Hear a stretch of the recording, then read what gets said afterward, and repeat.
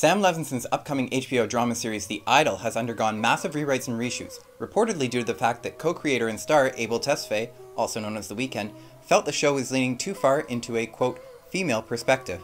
This led to the departure of original director Amy Seimetz in April of 2022, who has since been replaced with Euphoria creator and showrunner Sam Levinson. However, a recent report from Rolling Stone indicates that production has gone, quote, wildly, disgustingly off the rails, unquote, going as far as to call it torture porn in their headline. This prompted The Weeknd to tweet a clip from the show that depicts his and Lily Rose-Depp's characters trashing the publication to a bemused Dan Levy who, if we're being honest, is acting circles around the two leads.